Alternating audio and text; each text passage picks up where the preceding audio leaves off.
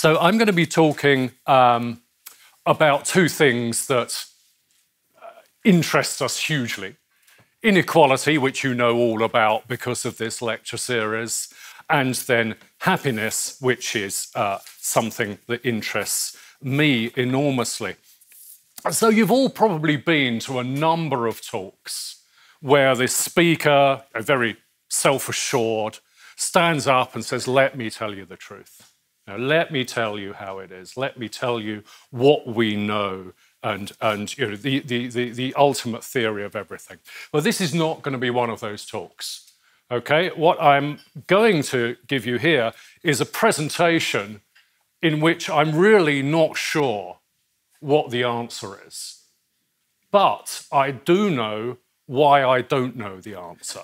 Okay? So this is what I'm going to concentrate on the reasons I think the things we think we need to know in order to answer the question of the relationship between inequality and happiness. So let's get going. Well, we just said those things. So what is the relationship between inequality and measures of subjective well-being or happiness or satisfaction? I'll get to those in just a second because you may not know exactly what those are. I spent ages on this yesterday, thinking, I did actually, because it's Word. It's a bit of a disaster.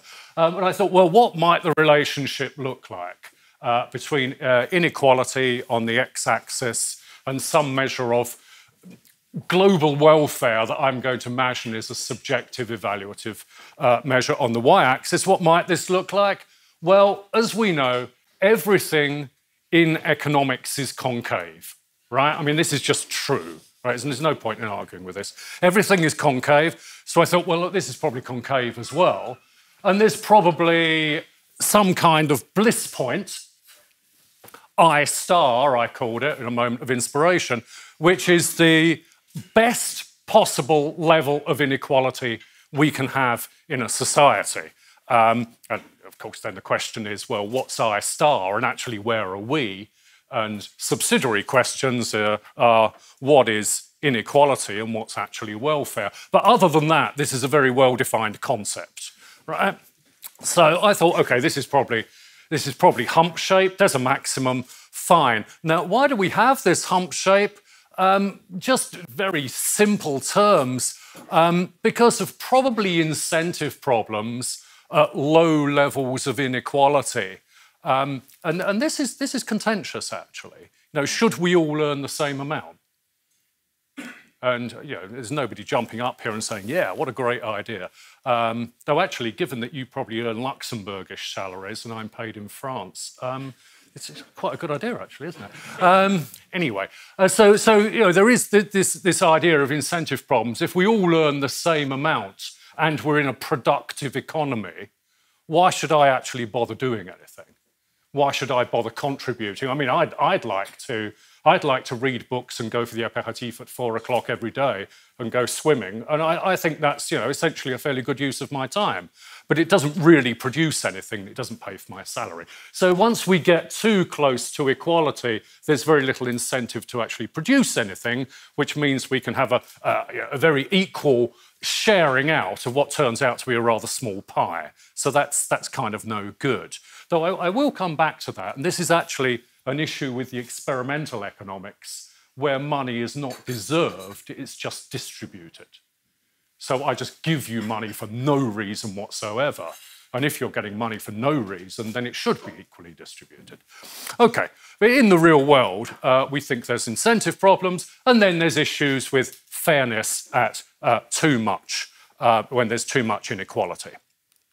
So if I can hold the size of the pie constant, so that we are sharing out something that's fixed and doesn't change with the level of inequality, well, then probably inequality does reduce well-being because of fairness issues. And we have the well-known concept of inequality aversion. For a given number of dollars, we would like those dollars to be distributed as equally as possible, holding the number of dollars constant, of course.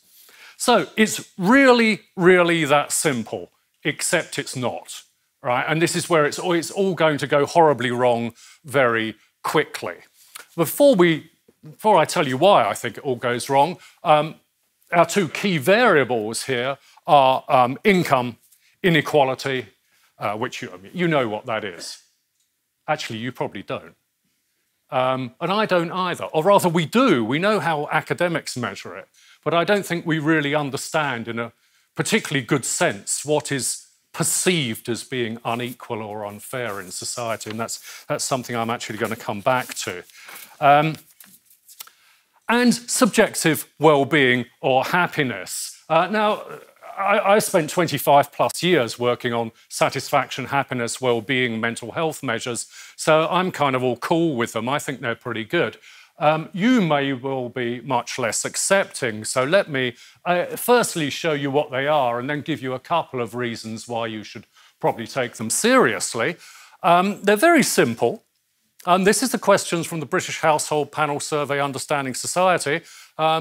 How satisfied are you with your life overall? I mean, it's really a 6, 7, 8 word question. Very, very simple. And you answer on a 1 to 7 scale with these labels from not satisfied at all to completely satisfied. And you can ask that about your satisfaction with your job, with your health, with your income. One of my favourite variables, how satisfied are you with your partner? I think that's something we should spend more time on, in many senses of the word. So that's the BHPS measure. As you may know, in the UK, I'm British, by the way, in the UK, we remember David Cameron for a number of things, not all of which we're going to talk about today, right?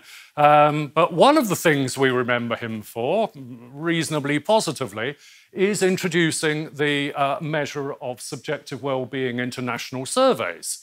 As of 2005, this was put forward, and these have appeared in national happiness surveys since 2010, I believe. Now, how satisfied are you with your life? How happy were you yesterday? Anxious yesterday?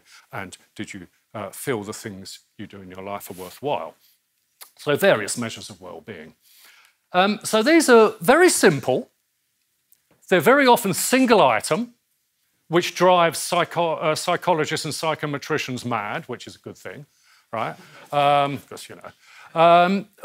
They're simple. Nobody doesn't understand them. You know, if I ask you how satisfied are you with your life, nobody says, I'm sorry, I don't understand the question. You know, what do you mean by that? We have like 1 person out of 500 doesn't answer that question, as opposed to asking you, how much do you earn? And then no one answers. You know, it's like, none of your business, dude, or I don't know, or something like that. So with life satisfaction, we've actually got a fairly complete data, so that's good. It's simple, it's complete, and actually in a sort of philosophical sense, this is democratic. I'm asking you, do you like your life? Do you think you live a good life? And your idea of a good life may well be listening to 1980s hair glam rock music and eating cheese sandwiches. You know, I've got no argument with that. You know, this is absolutely fine, whatever you want to do. Or it may be doing something completely different. Whatever, you know, whatever floats your boat, as we say in English. I'm not deciding for you what the good life is. You need to be employed. You need to do these kinds of holidays. You need to have this level of income. You need to live in this kind of area. I'm not top-downing, paternalistically defining well-being. I'm letting you, just every single one of you, decide what it is that you enjoy in life and then whether you've got those things that are important for you. So, super stuff. Simple, morally defensible, and everyone answers the question. It's also valid. If you ask me how happy I am, and then you ask Francisco how happy I am, he's going to say, yeah, he's a pretty happy guy. And I am a pretty happy guy, so, you know, that's good. We have cross-rate of validity. What I say will be validated by what other people say who know me, or indeed what other people say who don't know me, like the person who interviews me, or what other people say who don't know me and don't even see me. So if I play you a transcript of my interview, you will give a happiness score that's quite similar to the one I gave myself. And this is arguably something that is evolutionary fit. The fact that we can understand each other. Paul Seabright has written some really good work on this. We need to have a language in which we can understand each other. If I say I'm happy, I have to be able to communicate that to you, and you have to be able to relate to that and believe it. Okay, so this cross-rater validity. We also have physiological and neurological evidence. If I say I'm happy, I smile more and I frown less. If you take measures of what's happening in my brain using blood oxygen level dependence, where the blood's going in my brain, I'm right-handed, so you'll find there's more blood going to my left prefrontal cortex than to my right prefrontal cortex, which means I'm more approach than go away, which means I'm evaluating positively the situation. So happiness scores are correlated with what we call left-right brain asymmetry, measured in the prefrontal cortex, which is where you evaluate situations. And this asymmetry in the brain is associated with physiological measures that we think actually. Conchita and I wrote a paper on this, and it ended up being a little bit more complicated than we thought. It's correlated with cortisol production, and if any of you have done this, measuring cortisol is actually rather difficult, and with CRH, which are stress responses. So happiness is correlated with what's going on in my brain and with what's going on in my body. So it seems to be some kind of holistic measure of how well I am doing. And following on from that suggestion, it actually does a good job of predicting my future health outcomes. You can predict stroke, suicide, coronary heart disease using the cross-section distribution of well-being. Those of you who are less happy today will live less long. So I can actually, so cheer up, right? So I can actually make a good prediction of who's going to die. And this is a fantastic piece of work. Danner et al. In the Journal of something and Personality and Social Psychology, taking textual statements from nuns when they joined convents in the 1930s, having those textual statements re-examined using a textual analysis technique, looking for positive, negative words, blah, blah, blah, blah, blah, in 1985, using the resulting score to predict whether those nuns were still alive or not in 1985. So this is a 55-year difference, and it works. It works. You're positive in 1930, you're alive in 1985. And that's obviously not an omitted, it's not a reverse causality kind of thing. And this is also one of my favourite papers, though I don't think we can do this in the lab, unfortunately, a paper by Cohen, asked all of you your life satisfaction scores, then take the cold virus, as you do, spray it up your nose, measure you 3 days later. Those of you with higher life satisfaction scores are less likely to have caught a cold. Okay, so this is really picking up something about your entire health. Okay, and that prediction of health outcomes spills over to all kinds of other outcomes, predicting quits in the labour market, predicting effort at work, predicting reciprocity, and in general, well-being scores are well-behaved. The people we think are doing well are the people who actually turn out to be doing well. So those are good health, having a job, being in a partnership, being a woman. Let's see if you get a chance. That's a good thing. Higher income. So I designed this for Luxembourg. Don't have kids, by the way. It's too late? Okay, sorry. The midlife crisis. The midlife crisis comes out extremely clearly. So I'm on my way up, right?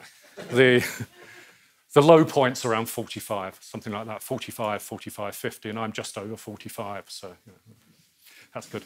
Right, so these subjective well-being measures, they sort of make sense They pick up the things we think they should pick up. They behave the way we think they should behave. And our question then is well-being well-behaved with respect to inequality as well? We sort of think inequality should reduce well-being. Does this actually work? Now, I thought this was the world's most stupid question some years ago. This is absolute no-brainer, but of course inequality is a bad thing. Of course it is. We know that intuitively it's a bad thing. And I've changed my mind about that. I don't think it's quite so easy anymore. The simple way of looking at this, and this is probably our sort of gut feeling about distributions, is that, as I say, everything's concave. Well-being's no different. It's concave in income, so an extra $1,000 matters less for someone with 200,000 than for someone with 40,000. It's decreasing marginal utility of income that we all learnt in Microeconomics 101 all those years ago. And our social welfare function is some transformation of individual utilities. Then greater income inequality reduces social welfare because we're taking money away from people for whom it matters and giving it to people for whom it matters less. So bad idea, okay? That's the sort of simple take on this question. And that's it, game over, right? That's the way a lot of people think about this. That's all there is to say. But it's really not that easy. Partly because this inequality is a social phenomenon. It's not like other aggregate variables. It's not like inflation. Inflation is a thing. You know, it's a thing that we all suffer from or enjoy if you've got a fixed rate mortgage, actually. Bring on inflation, yeah. Inequality is not a thing. It's actually a set of relationships between individuals. That's the way it's constructed. So as such, it's a social phenomenon. It's defined by how I fit in relative to you and how you fit in relative to everyone else. And the definition of inequality is when some individuals receive different incomes than to others. So firstly, we can have a dispassionate view on this. By dispassionate, I mean I'm not concerned. It's not I'm not there. I don't live in Luxembourg, but I can still have an opinion about the distribution of income in Luxembourg. I can think it's too wide or it's too narrow. We can have, all of us have, except the Brazilians amongst us actually. Damn, this doesn't work, I should have changed this. You can have an opinion about income distribution in Brazil.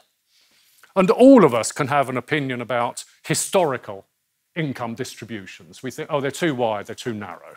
You know, that's a good thing. I'd like that to live in that society. That's a bad thing. I wouldn't like that. That's the dispassionate approach to income distributions. And then you may well, as a result of that, say there's too much or too little income inequality, and we'll come back to this. So we've got two things: the dispassionate evaluation and the fact that any change in income inequality will change my income and your income, okay? So it's two things. But we're not finished yet, and this is where it gets really messy. We also live in the societies in which the income distribution changes. So any change in the distribution of income affects my income, okay? Affects your income, but it also affects my income relative to your income. It makes me rich, but it also makes me relatively rich. Or it can make me rich and make me relatively poor as well. You know, a rising tide doesn't float all boats here. We can all get richer, but relatively poorer. It depends where those changes in income are happening. Okay? So what matters here is not only how much I get, but how much I get relative to all the other people to whom I compare in order to evaluate my income, what we call my reference group. So we think, you've got to have it. I'm an economist. I've got to have an equation, right? Otherwise, it just doesn't work. So here's my equation. V equals VV as a function of yi and yi ref. So yi is, actually let me do that, that's better. Yi is my income, V is some kind of indirect utility function or something like that, how well I'm doing. And yi ref is the income of the people to whom I compare. Okay? So if you ask me, is my income good, then I think, how much do I get relative to? You know, relative to some other group, my parents. It could be my parents. It could be my brother and sister. It could be Conchita. Conchita moved from Italy to Luxembourg. She had no idea how much my well-being went down when that happened. You know, I was relatively poor. This kind of thing. Could be anyone. But this is something I will come back to, who's in the reference group. But in general, just bearing with this idea for the moment, an increase in income inequality that makes you richer makes me relatively poor. An increase in income inequality that makes me richer makes you relatively poor if you compare to me and I compare to you. So there's a whole sort of mess here about who's getting richer and who's getting relatively richer. And that means that when we take all these three things together, we've got the change in how much we as individuals earn, the change in how much others earn to whom we compare, and then we need to know to whom we compare as well. Do we compare to everyone? Do we compare to the richer? Or do we compare to the poorer? Do we compare to only people who are very close to us in some sense, who look like us? And this can give you any kind of movement whatsoever. It's, in some sense, over-parameterized.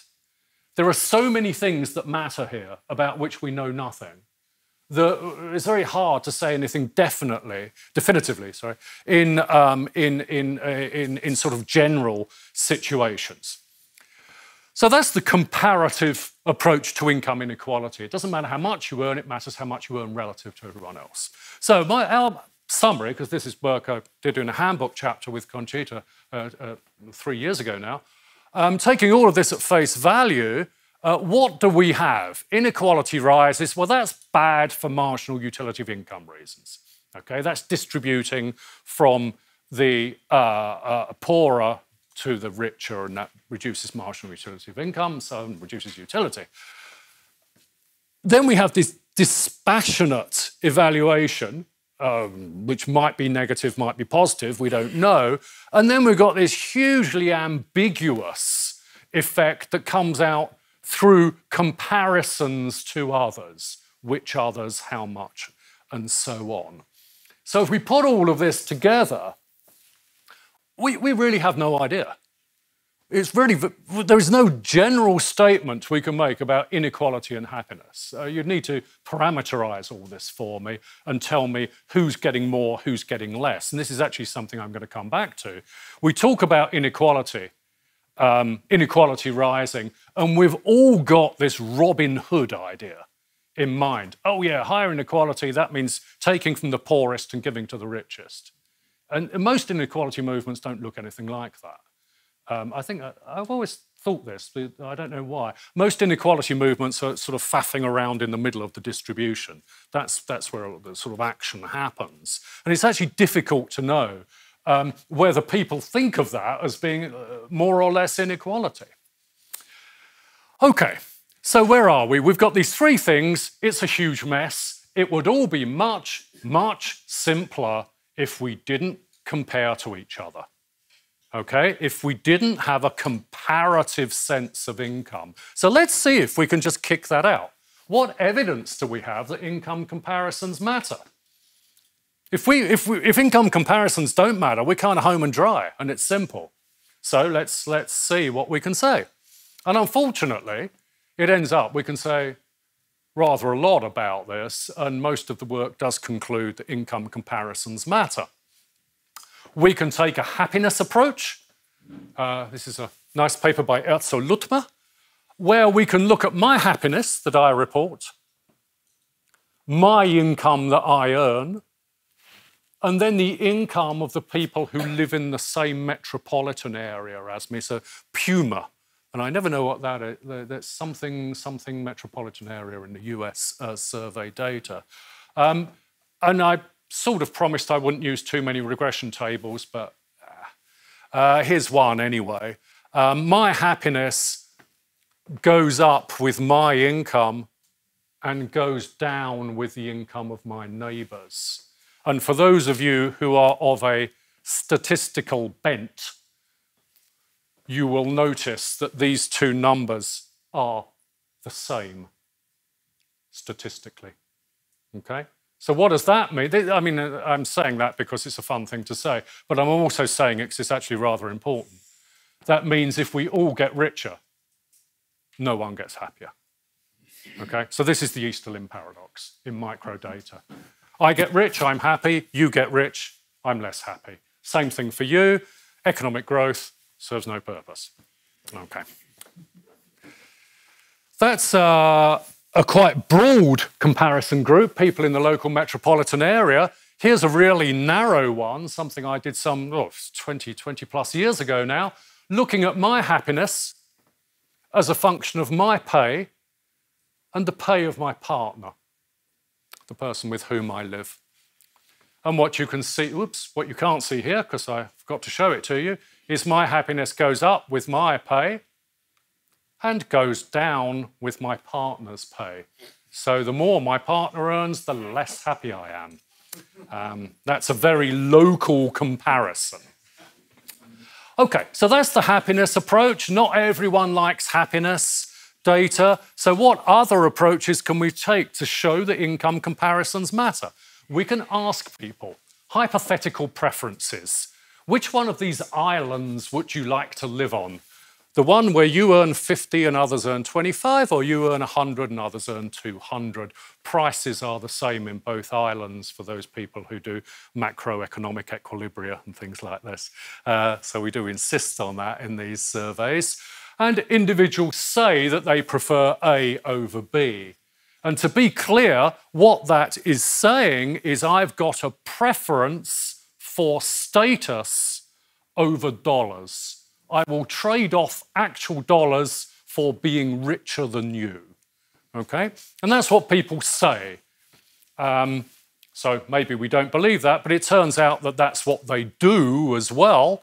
In experimental games like the ultimatum game, I won't have time to go into details of this.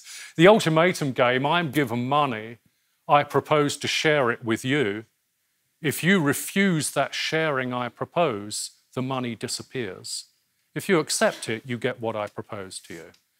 Now, subgame perfect Nash equilibrium that we all know and love, what should I do? I should propose you 1 cent or a small amount of money, and you should say yes, because people come along and they're saying, have some money, to which you say, thank you, and you take it. As it turns out, in laboratory settings, and this includes in field laboratory settings, propositions of under 25% of the total amount are systematically refused. So I offer you $4 when I've got 20, you say, no way. And those $20 disappear. So there's no way of understanding that except via a concern for fairness or relative outcomes. This holds with $4 in the US. It holds for extremely large stakes. The work that Henrik and Ernst Fehr did, that's Foundations of Human Rationality book, even when you're proposing things that are days or weeks' salary, people will refuse unequal outcomes. Okay, that's experimental. Perhaps the most striking example of this taste for status is an experiment by Daniel Zizzo and Andrew Oswald some 20 years ago now. A normal kind of experiment where you're given money, you play, you win, you lose, this kind of stuff. And at the end of the experiment, an unannounced second round where you can take your earnings and use them to burn other people's earnings. You have to pay for it, it costs you money. Okay? And this is, Andrew, who was my supervisor, says this is one of the only experiments he knows where they had to call security. So it got a bit out of hand at the end. And the average subject had half of her earnings burnt. So you thought you'd earned $40 and you actually end up leaving with about 3 because all your earnings were burnt. So half of all earnings burnt. If I could translate that into the real world, we would be willing to destroy half of GDP for a more equal outcome. I mean, this is strikingly large figures. Those are experiments in the lab. I don't know if I have time to talk too much about this. Natural experiments in the field where you find out how much other people earn. And sometimes this is not very good news for you. So a natural experiment here from a court decision that made the salary of Cal State employees public knowledge. You can still go up and look up all your favorite Cal State professors. It's on the Sacramento Bee website. Find out how much David Card earns, things like this. You can absolutely do it. The experiment was to inform half of employees at 3 University of California campuses about the existence of this site. So it's an intention to treat model. Some of you get an email saying, do you know you can find out how much your colleagues earn by clicking on this button, clicking on this link. Others of you don't get the email. Follow it up a week later, 2 weeks later, some days later. Follow it up with a survey of everyone, whether you got the email or not. What you find out is the people who got the email are unhappy. The people who got the email are more likely to be looking for a new job, and the people who got the email are actually, some evidence they're statistically more likely to quit. Now, get the results straight here. They're not quitting because they're low salary. They're quitting because they know they're low salary. They just found out. So the comparison here is someone who earns X thousand dollars who got the email with someone who earns X thousand dollars who didn't get the email. The treatment is knowledge, is finding out you're low paid, and that's a bad thing. Okay.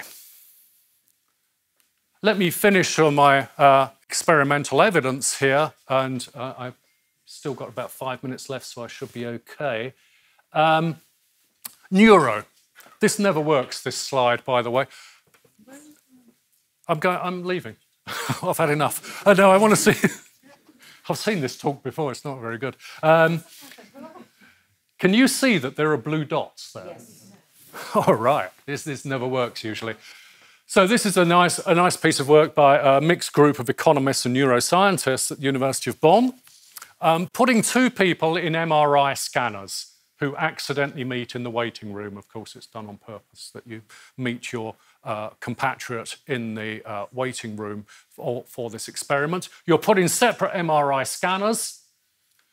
You hold your head still. You look up at a screen above you. You see these dots for 1.5 seconds. They go away. Then you see this screen, 24, less or more. How many dots did you see? Fewer or more than 24? You've got to say. You choose, pause, you get the feedback. If you get it right, you get a tick and you earn some money. If the guy, these are all men, in the other machine gets it right, he gets some money as well. What you can mess around with here are these 2 figures. Here, the other person earns more than you for getting it right. You can set up a whole series of conditions, what they call conditions, of which C6 to C11 interest us, where both people get it right. In these conditions, you can see contrasts. Contrasts are where you hold your own earnings constant, but other people's earnings change. C6, C8, C11 are contrasts. Everyone's getting it right. In the first, you're earning less. The second, you're earning the same. And the third, you're earning more than the other person. What's going on in your brain while this is happening?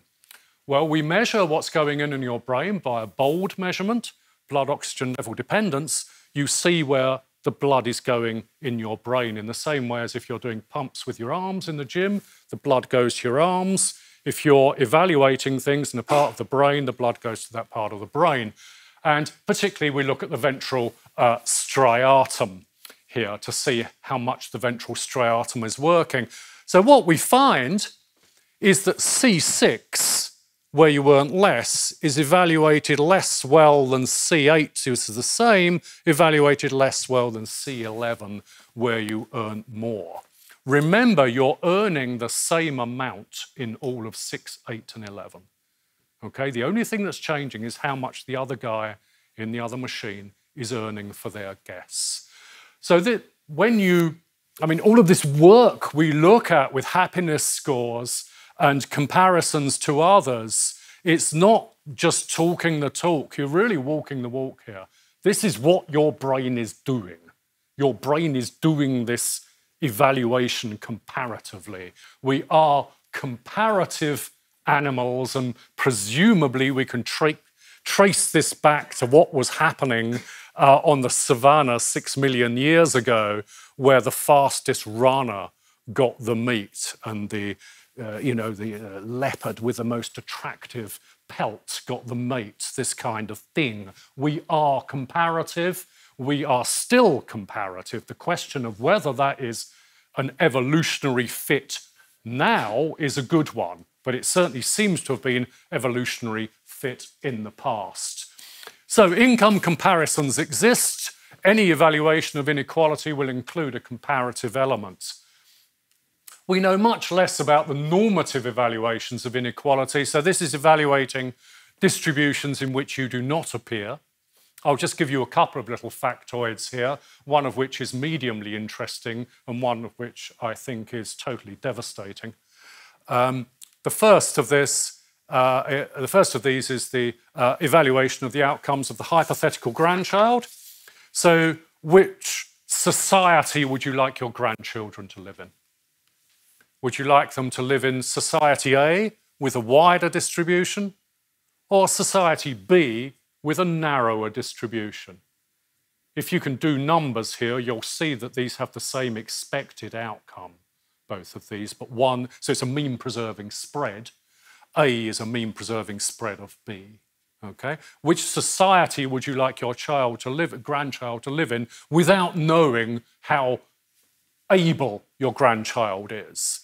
Oh, sorry, that's not true. Expected income is higher in society A, excuse me. So we're trading off expected income for inequality. And we find a significant amount of inequality aversion in these experiments, that people have a taste for narrower distributions at the price of some kind of expected income level. So we can evaluate how much people value inequality in this way, in a dispassionate way, because they're not in these income distributions.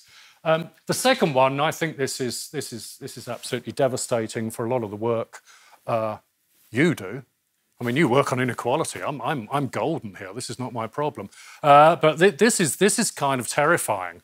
What do people understand by the word inequality? The Pigou-Dalton transfer principle. If you transfer money from a poorer to a richer person, inequality has risen. Do people agree with that? So here we are, a verbal experiment. We're taking money from a richer person and we're going to give it to a poorer person. Does that reduce inequality? 40% of people don't agree with that statement. They don't think that reduces inequality. That's not what they understand by inequality. So they don't agree with Pigou-Dalton. So that kind of screws the genie to start with. Of course, this is words, and people don't understand words. So let's put it in figures. Here are two income distributions. Which of these is more equal? And of course, Pigou-Dalton, you're transferring from richer to poorer. Here is that transfer, 4/7 going to 5/6. Obviously, by a Pigou-Dalton transfer principle, B is a more equal society. And fully 2/3 of people disagree with that. They don't think that is true. So the work we do characterizing income inequality in societies, in distributions, may well be using measures that just don't resonate with what individuals understand by equal or unequal income distributions. I mean, it's one of the most striking things I've seen in social science, this finding. This is this is the basis of what we think inequality is, and it doesn't work. People don't agree with it.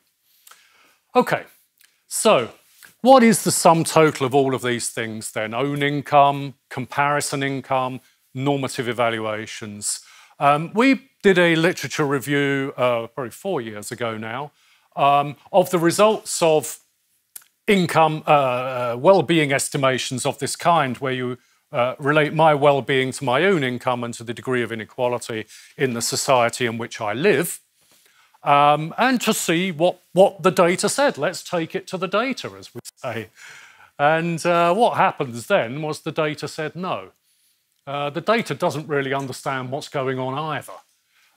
So we looked at just under 30 of these kinds of analyses.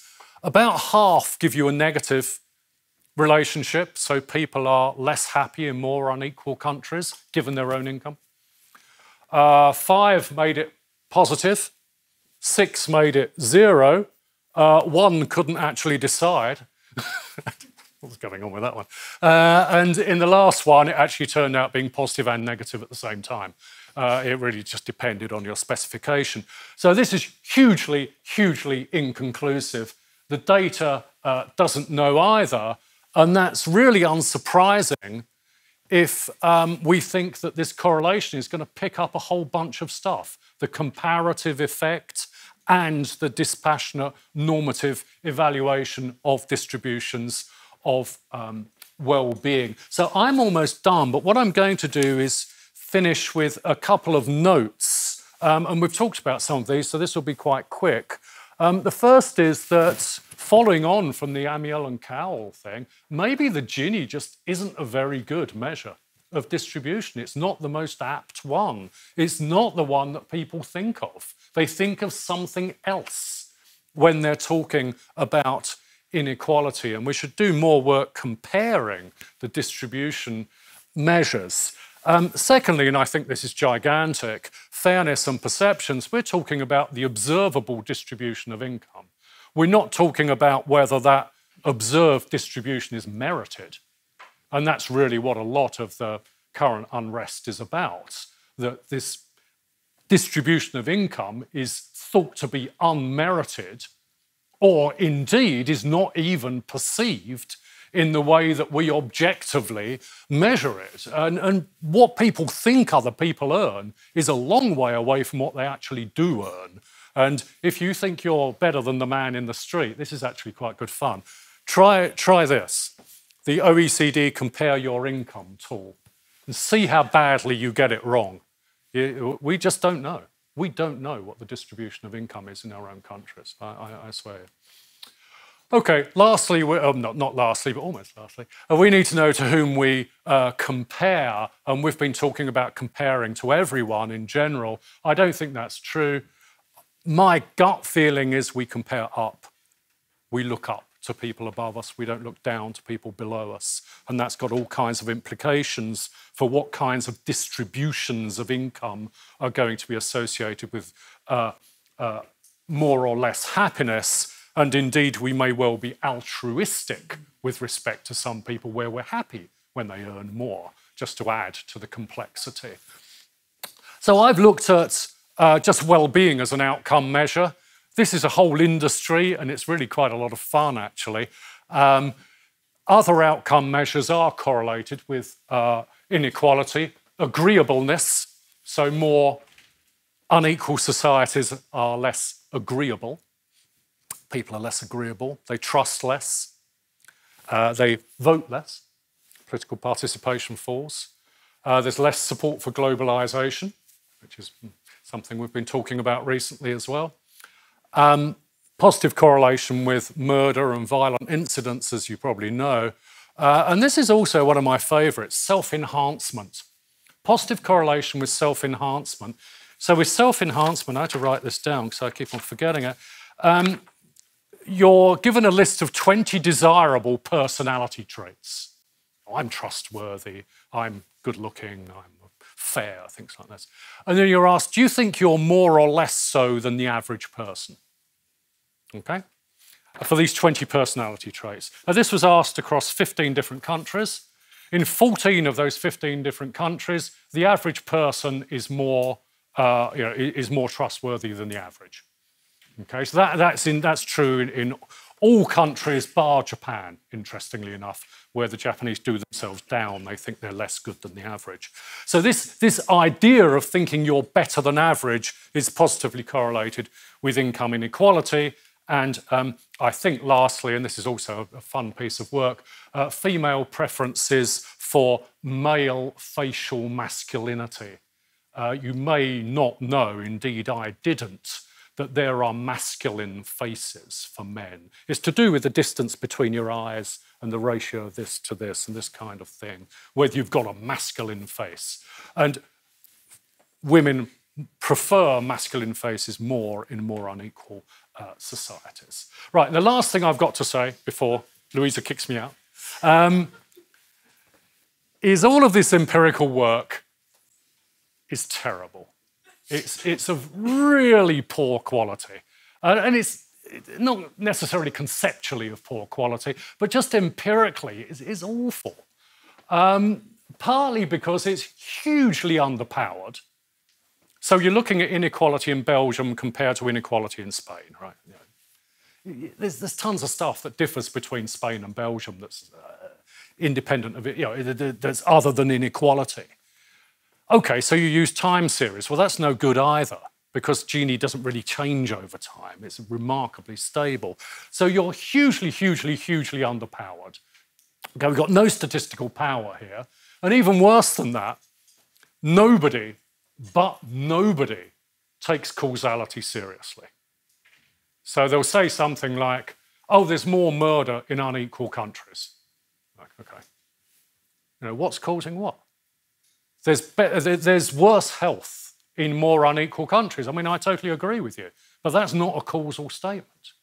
This could entirely result from the quality of the educational system, producing poorly qualified people and people who don't take good care of themselves. So they're correlated, there's no causal. What you need is an exogenous movement in the income distribution, of which we have barely any in this world. And one of the only ones I know is work on support for the minimum wage. This very nice paper by Koziemko and co-authors that came out 4 years ago in the QJE. But in general, all of this work that is a mess anyway, conceptually, turns out to be pretty messy empirically because of low power and no exogenous movements in income distribution. So really, there's very little we can certainly say about this. We need to do more work on it for sure, and there's no doubt that feelings of unfairness matter. I don't think we've got the right objective measures. I don't think that people perceive those measures, even if they're the right ones, which leads you to wonder whether we need a policy for redistribution or a policy for the perception of distribution. Do we need a policy for media? Tell people things are actually better than they think they are. And lastly, if comparisons make us unhappy, can we learn to compare less? And that is actually a genuine research programme that is being trialled in UK schools as I speak. So thank you very much for your time. Sorry to have run over. Thank you.